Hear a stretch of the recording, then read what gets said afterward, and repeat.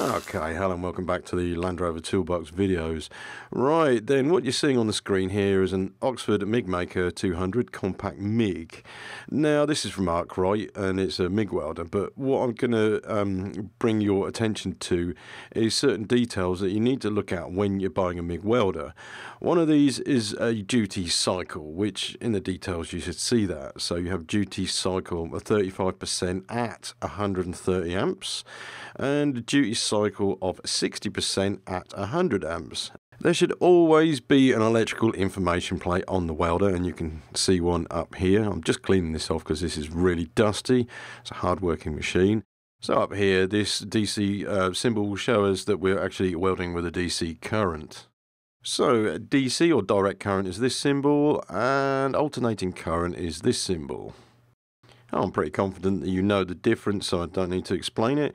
However, if you look at the plate here, you have AC, which is your input from the wall, for instance, and DC at your torch. Right, also on this plate here, you'll see the DC sign, and our little one here, I'm just going to show you, this is the information I want to show you. X, which is 40%, 60 and 100%. Now this is what is marked as the duty cycle.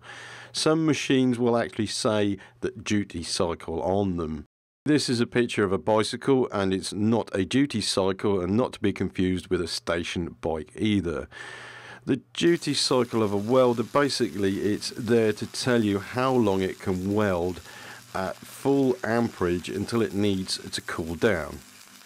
This is calculated over a 10-minute period, so basically what they work out, if you say have a 200 amp welder, they calculate it over a 10-minute period how long it can weld at 200 amps, for instance.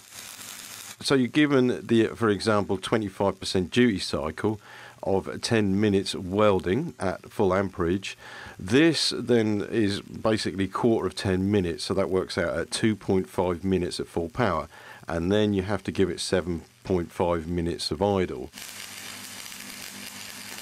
Of course, 2.5 minutes of welding is actually quite a long time, but with manual metal arc, of course, you get time to clean up, you let the welder cool down and then carry on. So basically what this does is show the inefficiency of the welder at the highest amps, but of course if you turn your amperage down, the duty cycle then increases, so you get more percentage of the time welding with the machine without it needing to cool down. The little honey we have here, which is the XTT202P, now this weighs in at nearly 1,200 pounds. Also has a lot of facilities on it, but it's for light industrial usage and maintenance and repair. Basically this does TIG as well as stick welding. A nice little Mighty MIG here, which is 100 amp. This has a thermal overload facility on it, and it will cut out when it exceeds its duty cycle, and it does that quite quickly.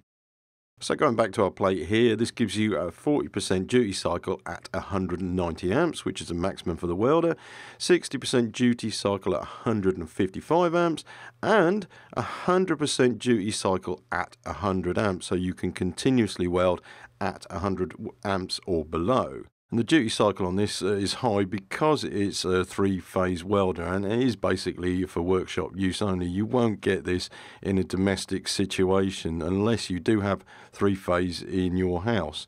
This welder welds all day long, and it's had quite a lot of abuse, but it's expensive. So basically now, okay, you know about AC and DC. There's DC one here. You can see what the duty cycle is. And then on the plate next to it is AC, which will tell you again what the duty cycle is for the amperage welding on AC. So it's pretty obvious that this welder is for AC DC, which is an inverter, which means you can do TIG and you can do your AC and DC stick welding as well. What I need to make you aware of is the DIY range, or the cheaper range of welders. I'm not saying they're bad welders, but what you have is for light duties, you can see here at 160 amps, that's a 20% duty cycle.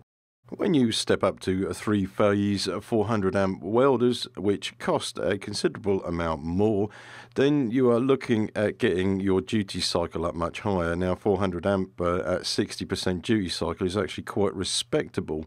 But you'd be expecting to weld all day, every day, and this is for industrial manufacturing and metal fabrication. I've got to admit that I was quite lucky when I got this machine. This seems to be a one-off because it has an extremely good duty cycle on it, and at 130 amps I can weld for quite a long time.